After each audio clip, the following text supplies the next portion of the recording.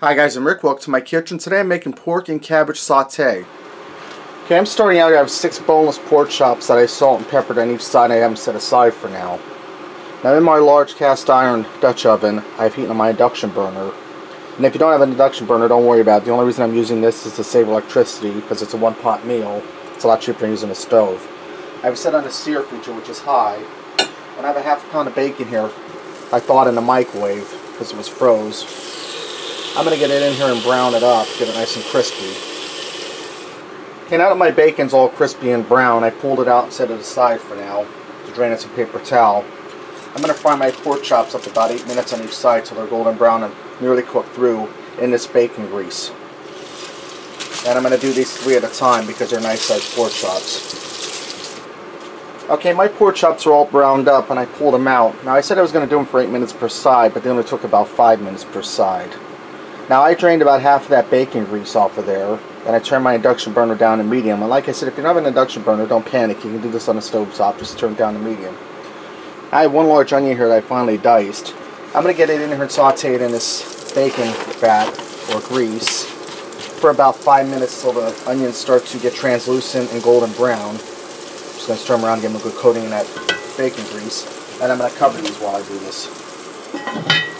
Alright, my 5 minutes are up, and as you can see, the onions are nice and translucent and they're brown. That's from the bits on the bottom of the pot. I was scraping it every now and then, give it a stir. Now I have a 1 pound bag of coleslaw mix. I'm going to slowly add this in. And if you're unfamiliar with coleslaw mixes, it's cabbage, carrots, and red cabbage. Is it purple cabbage, red cabbage? So I'm going to slowly stir this in.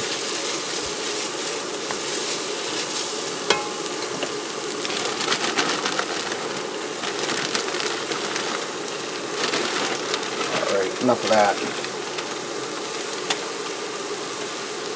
I'm going to put my lid back on here and let this cook for about 5 minutes till this cabbage coleslaw mix welts down. And I'll go in occasionally and give it a stir. Okay, my 5 minutes is up and my coleslaw mix is nice and welded down. Now what I'm going to add to this is I have 2 golden delicious apples that I cored and sliced. They're going to go in there. I have 3 nice sized red skin potatoes that I diced up. They're going in.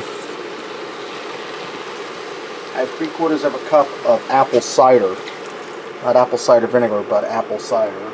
I'm going to add in 1/4 teaspoon of dry thyme. Just eyeballing that.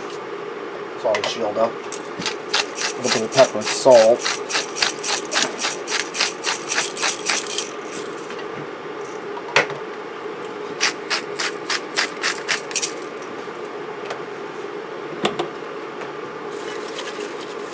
I'm going to give this a stir.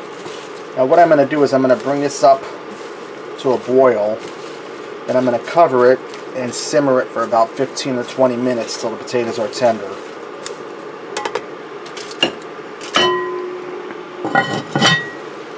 Okay, my 20 minutes are up, my potatoes are tender. Now I'm going to add in a teaspoon of apple cider vinegar.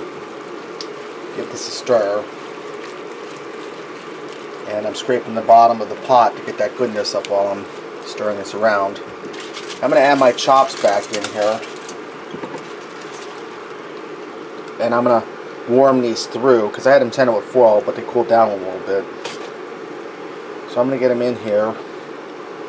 And this juice on the plate that the chops gave off, I'm not going to waste that. I'm going to dump that right in there because that's extra flavor.